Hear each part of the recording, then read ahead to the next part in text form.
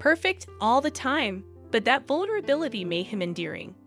I found myself drawn to him, not just as a colleague, but as someone I wanted to support and care for. Eventually, our friendship blossomed into something more, and we started dating. Despite the initial skepticism from others about our age gap, Daniel and I were happy together. He brought a sense of joy and positivity into my life that I hadn't realized I was missing. But our happiness was often overshadowed by the presence of his overbearing mother Aria. Living under the same roof with Aria was a challenge. She had a knack for making me feel unwelcome, constantly nagging me about chores and responsibilities. It was like walking on eggshells every day, trying not to set her off.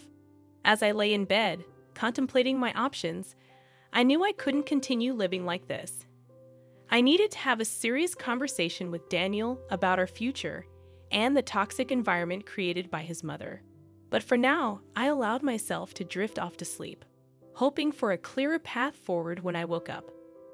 Listening to Daniel's stories about his clumsy antics and personal mishaps, I found myself drawn to his endearing vulnerability.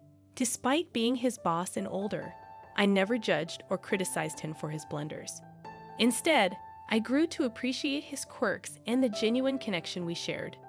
When Daniel finally confessed his feelings for me after my farewell bash, it took me by surprise. His awkward declaration, though unconventional, touched my heart. While his confession could have been smoother, his sincerity won me over, and we embarked on a romantic journey together. Choosing to keep our relationship private, I refrained from seeking advice from friends or informing my parents about Daniel. I feared their judgment and preferred to keep our love affair between us. It wasn't until we were ready to announce our engagement that I shared the news with my family, cherishing the intimacy of our secret romance until then.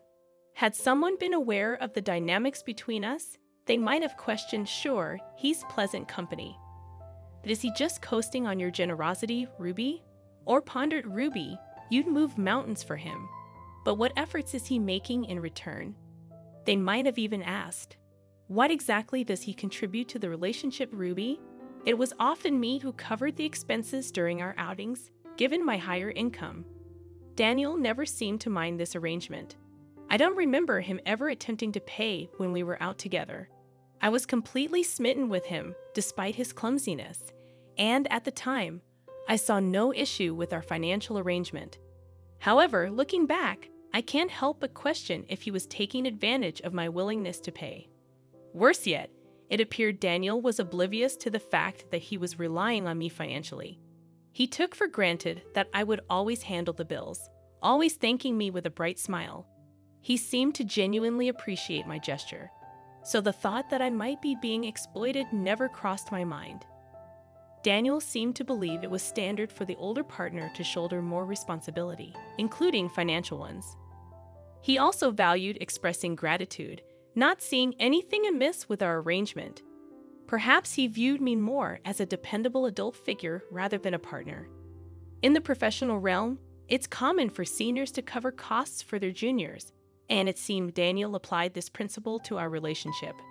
If anyone had scrutinized the way we managed our dating expenses, they might have been puzzled. However, Daniel and I kept the details of our relationship private. We decided to get married without anyone pointing out the unconventional aspects of our relationship. My family was ecstatic about the engagement.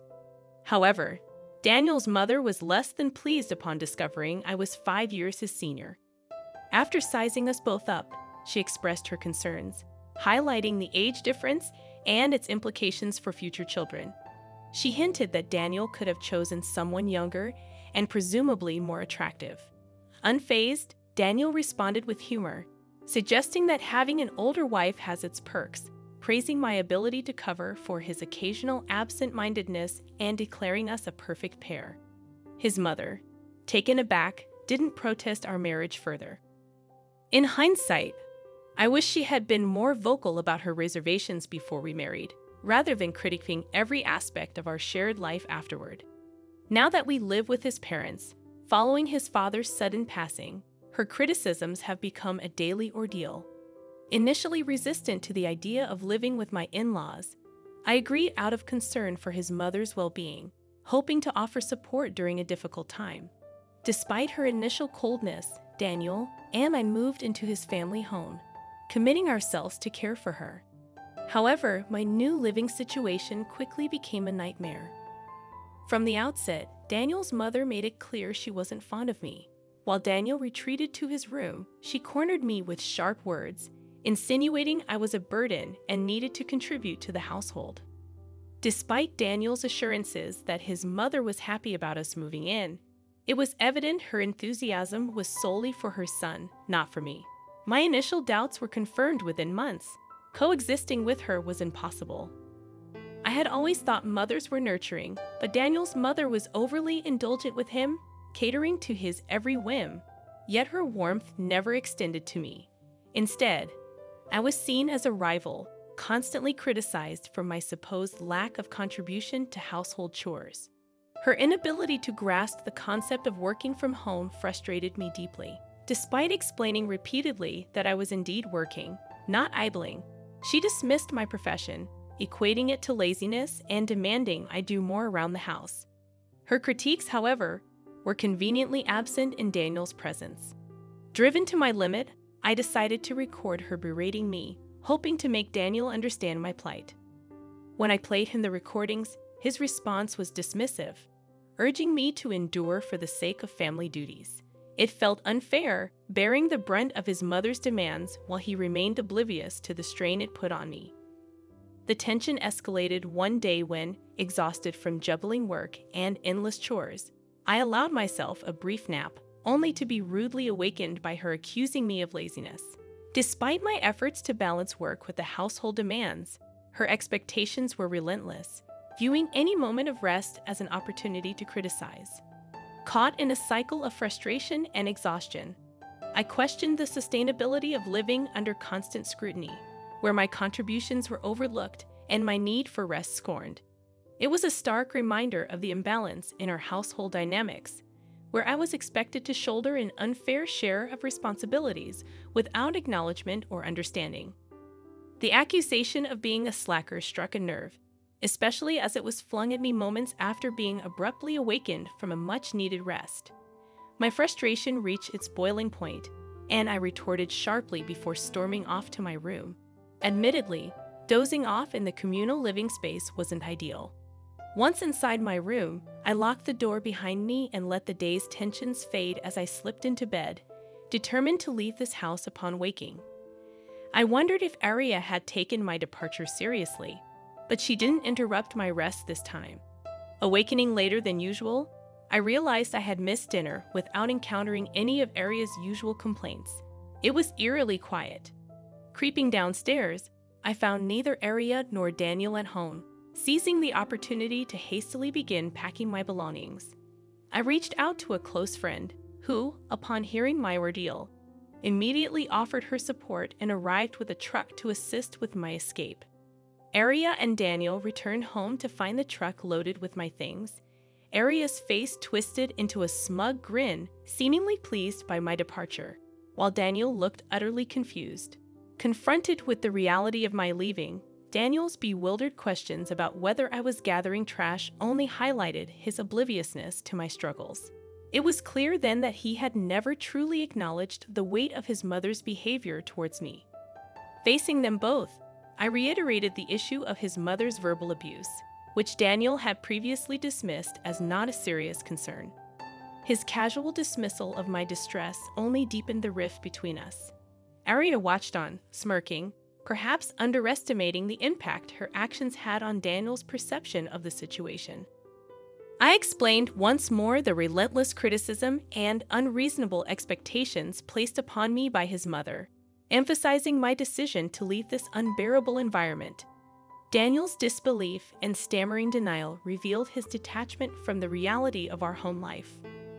Resigned to his inability to grasp the severity of the situation, I declared my independence from their toxic household dynamics, questioning if Daniel had ever truly been there for me. This confrontation marked a turning point, as I chose my well-being over a facade of familial harmony.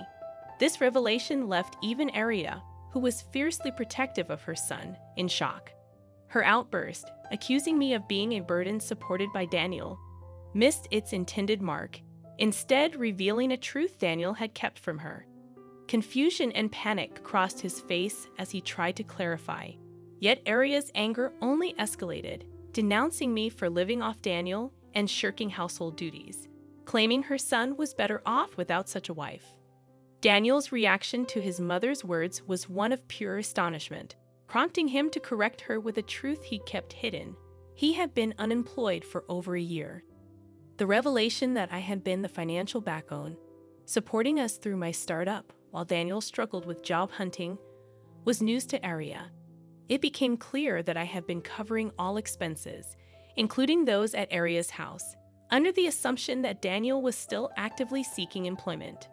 The prospect of their financial instability without my income seemed to dawn on them only then. I, already contemplating separation due to the untenable situation, handed Daniel a lawyer's card signaling my decision.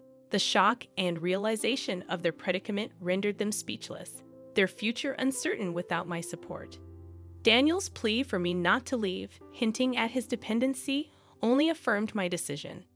It was evident he had sought comfort and care in our relationship, rather than a partnership of equals. As I departed, Daniel's attempts to reconcile were cut short by my friend's blunt dismissal of his pleas. In the time since leaving, I've learned that Daniel and Aria were forced to sell the family home, likely due to their inability to financially sustain it. Rumors of their new jobs at a supermarket reached me, but their lives are no longer my concern. Now, I relish the peace and productivity of living alone, free from the disruptions and demands of my former household.